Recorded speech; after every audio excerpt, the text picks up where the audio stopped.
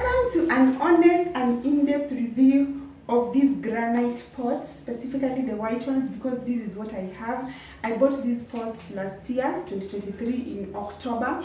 So they are now almost 6 months, about 5.5 months like this. I've been getting a lot of their requests telling me to review them. I wanted to use them for at least almost 6 months or 6 months before I say something about it. And today is that day. I'm going to tell you my experience with them, what to expect when you buy these granite pots. I'm going to remind you of the brand that I have. I'm going to tell you how to clean them. I'm going to tell you how to maintain them, because as you can see, mine are still looking good. So first things first, these pots, they come this is the biggest, this one, as you can see. Let me just open so you can see. They're really big. Imagine if you have guests.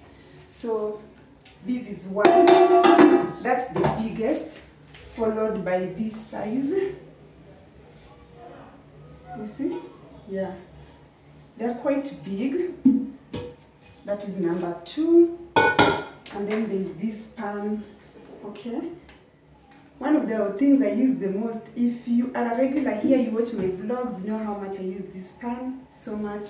So that is number 3. This is number 4. This is the size. I use this a lot too. Okay, and then the last size is this one. This is the smallest, number 5. Probably I use it more than I use any other. Yeah, this is the size. Yeah, number 5. So they come 1, 2, 3, 4, 5, and they come with this cooking stick, because we're going to talk about how you're supposed to use them. Okay, that is why they give you this cooking stick, so you don't use other things. But now, apart from that, I bought this set also to accompany this, because these are the sets, these silicone sets are the ones you're supposed to use this one. I'm going to get into them when I'm telling you how to use them, but I bought them. I won't say much about it because they're not part of the pots, but yes, I bought them complete with the knives. You can buy half or you can buy the full set.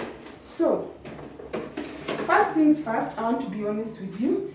If you are a regular here, you know that I live with my daughter, so it's just the 2 of us. So there are 2 pots that I've never used here. This one would be so nice if you say I'm hosting people. Can you imagine me and my daughter using this old pot to cook? What will we be cooking in this big pot like this? You see how big it is? So I have never used this. That's why it's as good as new. So I don't want to come and say, oh, I've used this and this is how it still looks like. I've never used this one. This is the brand. It's called Bosch. You see even how clean the bottom is, because I've never used it. Before I bought these pots, I asked my friends. I have friends who do this for a living. They buy pots for people if you want them to go and buy them for you. So obviously they knew which ones were good. I was asking according to my budget at the time. I was like, if I need a pot that is like the range of 10,000 shillings or maybe slightly below, what is the best one? And they recommended Bosch. So this is made in Germany, as you can see. Again, I'm just showing you because if at the end you feel like you want to buy them, you know which brand. So I'm just going to put it aside because I've never used it. And then this is the second pot that I've also never used. I already showed you the size. The reason I've never used these 2 is because they are so big. For normal days, I cannot cook in them unless maybe I have visitors and I've not hosted for the period that I've had them. So these 2, they are as good as new. As good as new. Everything looks new here. So the pots that I'm going to talk about are these 3 because these are the ones that I have the experience with. As I'm telling you about my experience, I don't want to take away from any other person's experience. If you experience something different, then you are free to talk about it. I'm just talking about my experience with these pots. For the almost 6 months that I've used them, I want to show you how the inside looks like. You see, I'm moving away so it cannot focus on me and be too bright. Can you see? There's not a single scratch inside. There's no peeling. There's nothing. This is how it looks like on the outside. They get is it stains? I don't know if these are stains. Yes, they get stains. If you use a lot of heat or if you use clean them over a period of time, and this is not stayed from like 1 week or like 1 month. I left this one specifically so I can show you how to clean them. When you get to that, we are going to clean this together. So that is it. I'm showing you the ones that I've been using. If you look at this one too, this is the inside part. There's not a single scratch, not even a dot anywhere. Okay, this one at least I've been cleaning it a bit so you can see it doesn't have as many stains. And the third one too, look at the inside, not a single scratch for 6 months, for almost 6 months. So okay, this one, imagine I attached this one today. If you've been watching my channel, you know, you've seen me cook with this so many times, almost in every video, and I've never like had the handle because I am not good at assembling things. Putting things together stresses me up. So I managed to assemble this because they come separately. This comes separately, this comes separately, this comes separately. You have to put it together. But when it came to this, I had such a challenge. So I was like, I'm just going to cook it, use it like that. So today I managed to sit down and create it. But you see how clean this pot is. These are among the most used, yet it doesn't have a single scratch in it. This is how the lids look like. This is how the lids look like.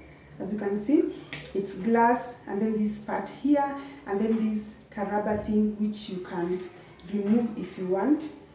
Don't remove all the time, maybe once in a while, maybe once in 2 months. If you feel like you want to clean the inside, you can remove it. But you see, if you remove it, this is delicate because if this falls down, it can break. So you can do it when maybe you take is it a kitchen cloth or something, and then maybe you remove and put it there. So, and then putting it back is just so easy. But you don't need to remove it every time you wash.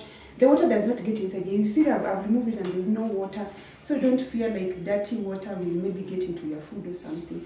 If you just want to be extra, that's when you will remove it. All the lids are also in good condition. None of my lids has been broken. All of them are okay. Okay? Including the ones that I've not been using. I wanted to tackle the scratch part because that is the most common thing I see people worried about. And another thing I want to mention is that if you choose to buy white pots, you're going to have to put in more work in maintaining them compared to someone who has black pots. I knew that, but I wanted white specifically. So I've tackled the issue of not having a single scratch from the inside, so I want to tackle outside. There's one thing that I noticed with, I think, 2 pots. This is one of the ones I use the most. If you look at this part here, where is it? This part, they're very, very minute. This is the thing that I noticed. So I don't know if they are peeling. I don't know if they got scratched on the way and they came like that.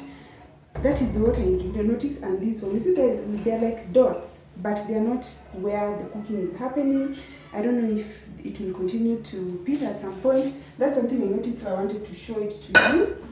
And then this one also, the ones that I use the most, where here, they're like 2 dots. You have to really, well, let me see here.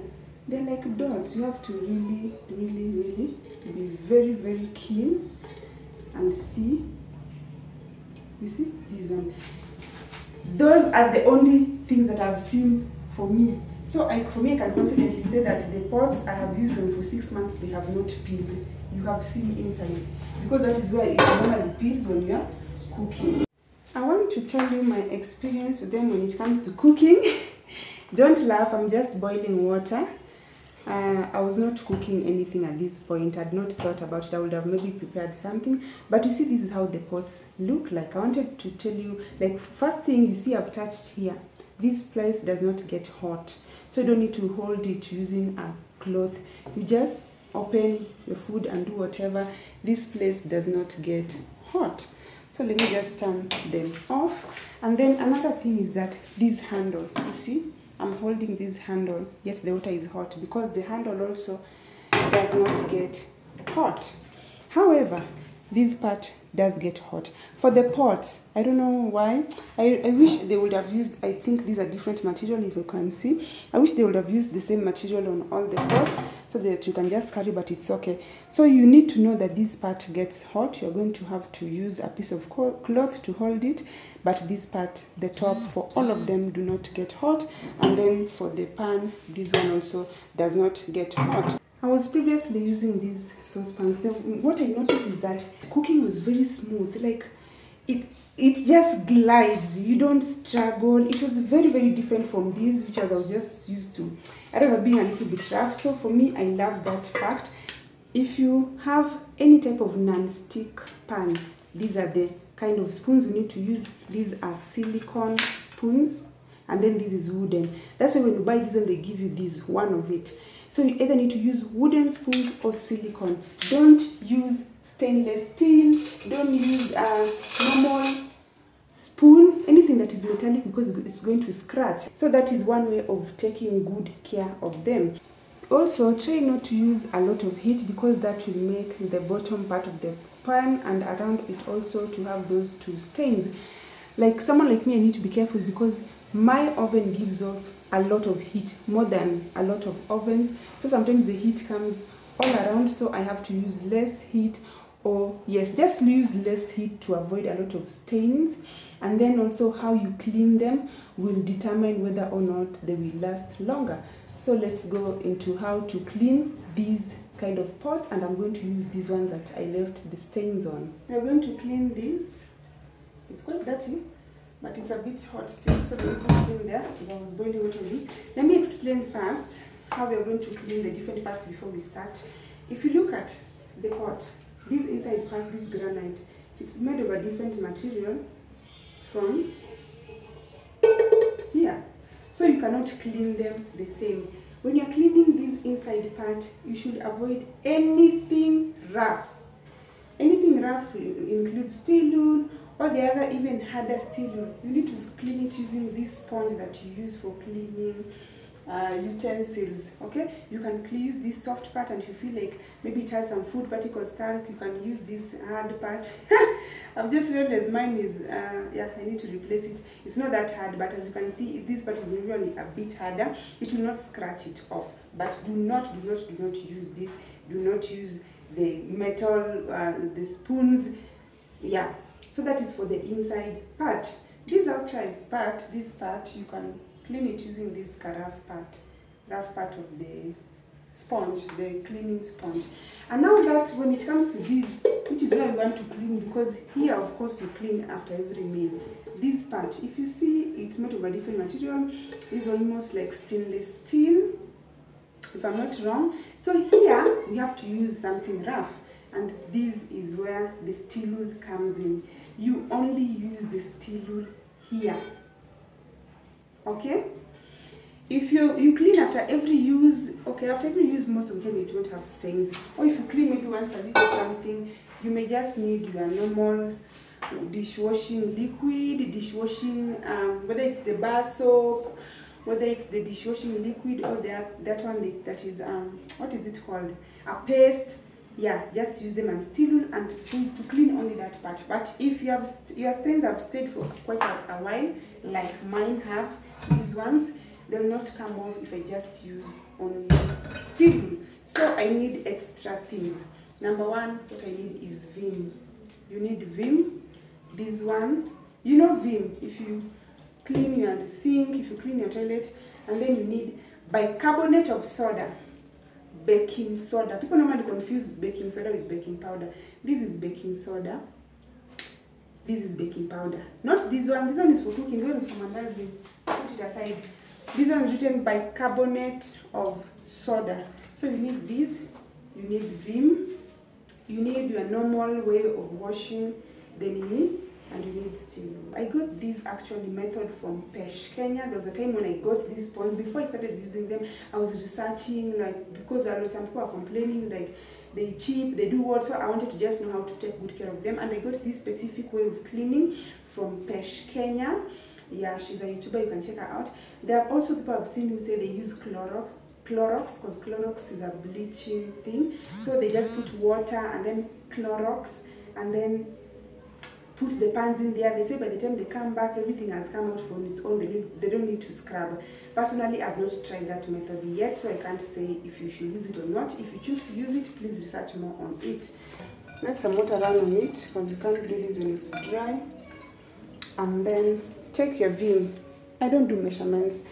I don't know actually this is the good measurement. I just try just to cover, you know, where you can see the stain. And I have to say, my pot has this shape. Is it diamond? I don't know, this shape. There's some that just have lines. Those ones are easy to clean because you just follow the lines. But you see these ones that I have these, it have to mean I have to get into inside each. So that part I don't enjoy so much.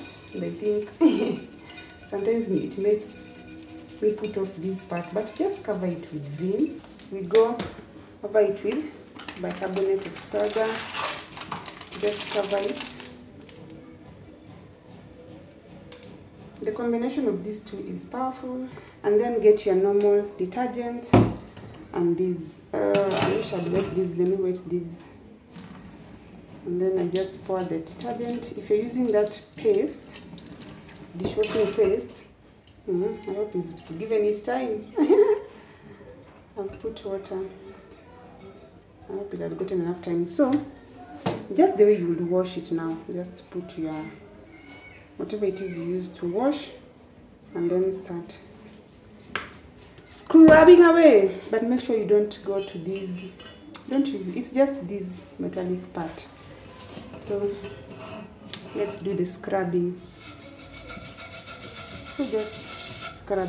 And as I've said, because mine has these two things, which I really hate, sometimes I just have to go in. But if yours doesn't have, then you are a bit safe. And let's just scrub.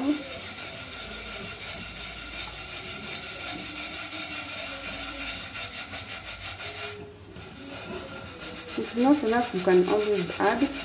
I don't know if you can see, but for me, you can see they're starting to become whiter. So maybe don't let it take too long before you scrub, so you don't have a lot of stains. Put it inside. This part I don't like. So I'm not going to take long here. The video otherwise will be so long because this is just a part of the review. I think I'll leave it there for today. Okay, I'll continue to just wash it on my own, but I just wanted you to see if there's a difference, even if it's a small one. It is this place, the fact that these things are inside, but you see these places that don't have any. So if your particular kind of granite does not have these, you'll be in a better position. So as I said, when you're cleaning these other parts, just use these and ordinary soap, this one, any, just clean it inside. And imagine when you are cleaning it, you don't need to struggle. Another thing that I loved about these pots, or that I love, is that you don't need to struggle with the stains for the food particles to come out. Provided you just put water, and if you feel like maybe they are so stuck, you can just put hot water, and then this part you can use this almost rough part if it has stains or something. Just softly, nothing is a struggle, which is what I love the most about these parts. So that's how you clean it. I will try the Clorox. I will try submerging them in water with Clorox and let you know. So if you've not followed me, follow me. So I'll update you in a vlog because I can't do a whole video for just that one thing. So that is our pot. It's clean. Yeah, this place is white, but here it's normally white with like two small dots of orange. These, I repeat, these are months of stains, not something that accumulated over a week or 2 weeks. months. So if you have these pots also and you have a different way of cleaning that removes the stains, please share down below, because we're always looking for the simplest. If there's another simpler way or another more effective way, please let me know, especially for those who have this particular type that has this box. Please let me know, because for me these are my headaches, not even the actual cleaning. If you look at this part, it's very clean, but these are my headaches. And to the most important question, are these granite pots worth it? Would I recommend someone to buy them? And I'm talking from my experience and from the white ones that I bought. So, number one, for me, having used them almost close to 6 months, and as I've shown you, the only thing I've noticed is those two almost dirtish. And then this one happened recently last week. I was cooking chicken and I used a lot of spices on my chicken, and then that oil, I don't know what happened when I was removing the oil kind of just made like a, it might even be unnoticeable, but like a spot here, which I've been wondering why. Because when you cook with these pots, even if you use spices like turmeric and whatever, inside anywhere, they don't stain. So this was the first time I noticed this and I was like, what's going on? So I'm still trying to figure out how to remove this cadot, but I'm a perfectionist, so that's something I'd noticed. But apart from those two, there's nothing else that I've noticed that bad about these pots. So for me, I would say, if you're working within that budget of 10,000 shillings and below, I would recommend you to buy this brand, specifically Bosch. Okay? No, you're going according to your budget. But if you have the money to buy, you can afford a more expensive type of non-stick or granite pots, I would go for. There's one that has been recommended so much, it's called Edinburgh or something. So again, as I mentioned, I have friends who are professionals in this. They told me that Edinburgh is the best when it comes to this section of non-stick and whatever. But if you're working within a budget, these, I don't see any bad thing about them. I don't regret buying them. Another thing you need to know is that if you're buying white, if you decide to go white, know that you're going to put in more work. If you pick a color like say black, it will take quite a long time for you to even attempt to see any stain, maybe from cooking for long or using high heat. But when you're using white, they'll be clearly visible. But as I've told you, and as I've shown you, I don't do that beneath cleaning like every week. No, it's like after a few months, but I want to make it to like a monthly thing. Once a month, I just remove them, I just clean them, and that's it. If this is your first time here, I do lifestyle vlogs. Please check out my other videos. If you want to know the price of these, where I bought them, which exact shop, which the contacts, I already did a video, I did a haul when I bought this, so I cannot repeat that information. Please, I'm going to put that video at the end of this. When you finish this, it will pop up. Even show the shop. They're from Kankunji. If you want the contacts, everything, please watch that video. Please, I don't want to repeat the information to each person individually, yet I've already put it in one video. But if you have any other question, especially regarding anything I've touched here on the review, leave it down below and I'll answer it to the best of my ability. Thank you so much for watching this video. Mwah! I love you so much. Nawapenda sana, and see you in my next video.